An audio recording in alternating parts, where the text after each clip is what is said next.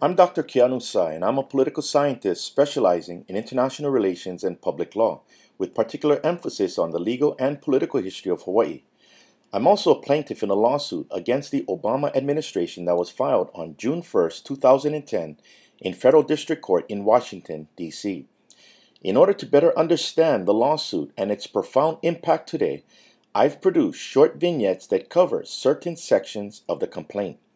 This particular presentation covers Perfect Title Company and the federal lawsuit against the Obama administration from 1995 to the present. After the Hawaiian Kingdom government was illegally overthrown, two executive agreements were entered into between President Cleveland of the United States and Queen Liliuokalani of the Hawaiian Kingdom in 1893. The President entered into these executive agreements under his sole constitutional authority to represent the United States in foreign relations, and neither Congress nor the courts can intervene without violating the separation of powers doctrine, which would be an encroachment upon the executive power. The first agreement, called the Liliuokalani Assignment of Executive Power, binds the U.S. President and his successors in office to administer Hawaiian Kingdom law. The second agreement, called the Restoration Agreement, binds the U.S. President and his successors in office to restore the Hawaiian Kingdom government and for the monarch to grant amnesty to those who committed treason on January 17, 1893. Despite the violation of the terms and conditions of the 1893 executive agreements by every president since President Cleveland, the Hawaiian Kingdom continues to remain an independent and sovereign state under prolonged occupation. The failure of the United States to administer Hawaiian Kingdom law had a direct and profound impact on real estate transactions in the islands that prevented titles from being lawfully conveyed since the overthrow of the Hawaiian Kingdom government was settled by executive agreements in 1893. Section 6 of the Hawaiian Civil Code states that the laws are obligatory upon all persons, whether subjects of this kingdom or citizens or subjects of any foreign state, while within the limits of this kingdom, except so far as exception is made by the laws of nations in respect to ambassadors or others. The property of all such persons, while such property is within the territorial jurisdiction of this kingdom, is also subject to the laws. Regarding conveyance of properties, the Civil Code states to entitle any conveyance to be recorded, it shall be acknowledged by the party or parties executing the same before the Registrar of Conveyances or his agent or some judge of a court of record or notary public of this kingdom. There is no lawful registrar of conveyances, his agent, lawful judges, or notaries today because the United States has failed to administer Hawaiian law and maintain these offices. And the Hawaiian Kingdom Supreme Court in 1884 stated, if a conveyance, whether by deed or mortgage, was not properly acknowledged, it was not entitled to be recorded, and though spread upon the record, it must be treated as a nullity. The U.S. Constitution also states that treaties made under the authority of the United States shall be the supreme law of the land, and that the judges in every state shall be bound thereby. The 1893 executive agreements to administer Hawaiian Kingdom law and to restore the Hawaiian Kingdom government are considered treaties. So all state of Hawaii laws and county ordinances are in violation of the 1893 executive agreement to administer Hawaiian Kingdom law, and under U.S. federal law, it's also in violation of the U.S. Constitution.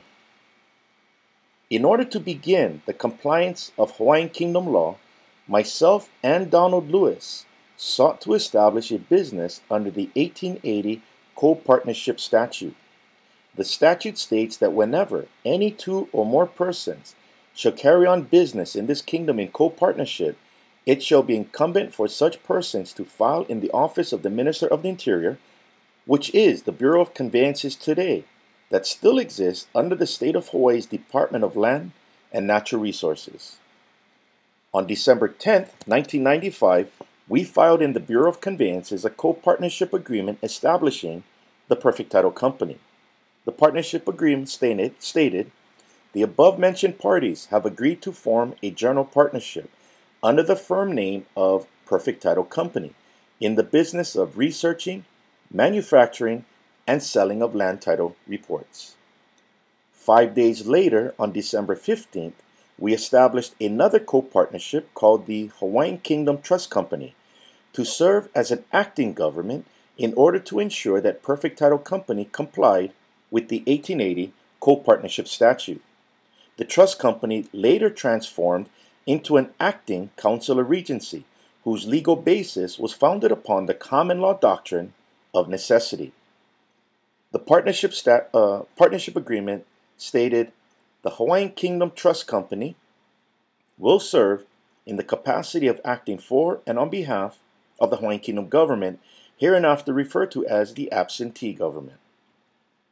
On February 14, 1996, the Hawaiian Kingdom Trust Company initiated the process of investigating all land titles in the Hawaiian Islands and designated Perfect Title Company as the investigating entity. The authority to do such a large-scale investigation of land titles was acted upon the vested rights of native tenants that continued to remain as a condition of title under Hawaiian Kingdom law since 1845. After the title has been investigated, the person who claimed ownership was shown how to remedy. Investigations were filed with Perfect Title Company by individuals who were claiming to own their property between February 14, 1996 to February 14, 1998. This newspaper article stated, Perfect Title considers any certificate transferred after the 1893 overthrow of Queen Liliuokalani to be invalid because it passed through individuals or institutions treasonous to the Crown. What would consequently be exposed is the impact on the real estate industry. When a person borrows money from a bank, it's called a promissory note. What the bank requires from the borrower is collateral to ensure the repayment of the loan. This is called a mortgage, which is commonly misunderstood to be a loan. But the bank also requires the borrower to purchase title insurance to cover the amount of money borrowed, because if it is later found that the borrower does not own the property used as a mortgage, the lender cannot foreclose on the property in case the borrower defaults on the loan. So if the public records reveal that all land title transactions stopped in 1893 and no one can claim to own property, their mortgages are void, rendering the loan unsecured, and the insurance that was required to be purchased by the borrower from the title companies would pay off the loan from the lender.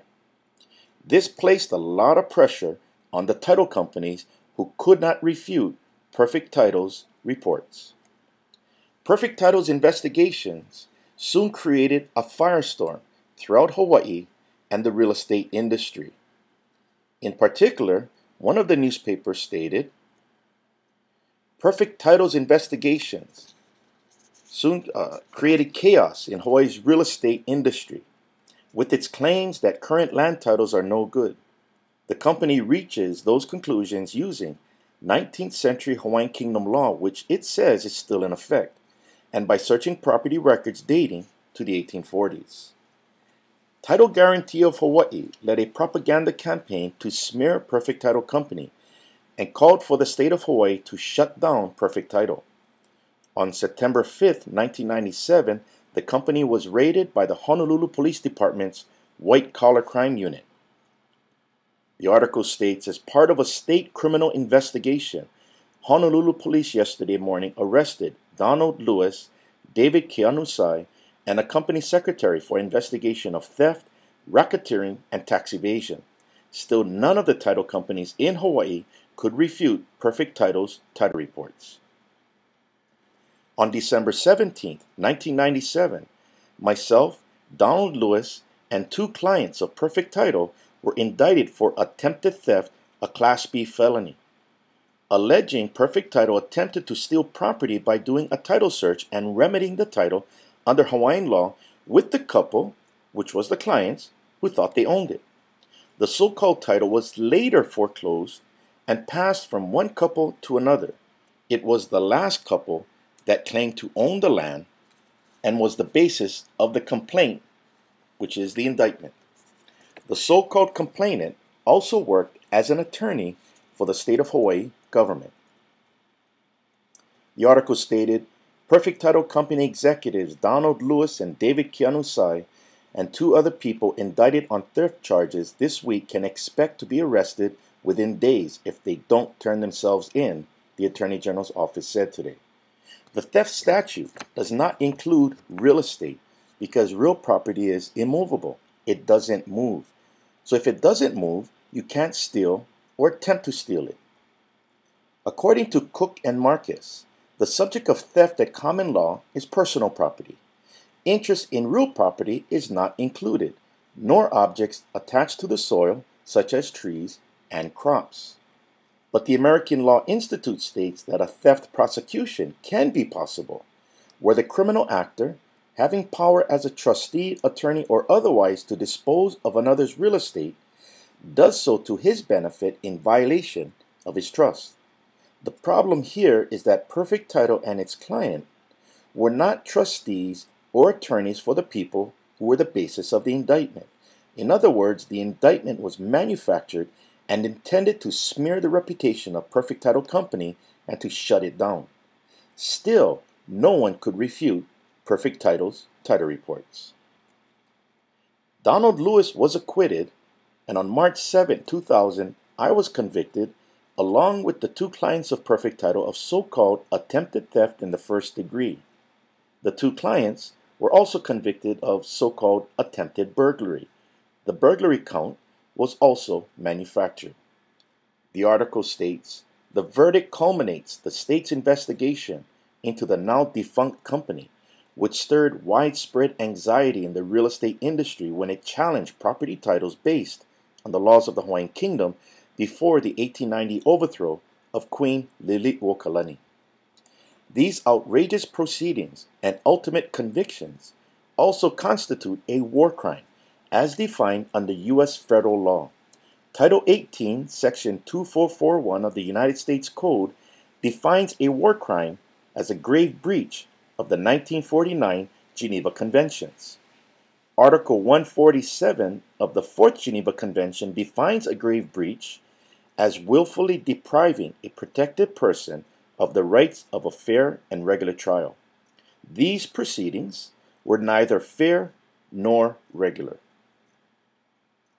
On June 1, 2010, 10 years from the date of the conviction, I filed a federal lawsuit under the Alien Tort Statute against President Obama, Secretary of State Clinton, Secretary of Defense Gates, Admiral Willard of the U.S. Pacific Command, and Governor Lingle for the violation of the 1893 executive agreements that mandated President Cleveland and his successors in office to administer Hawaiian Kingdom law.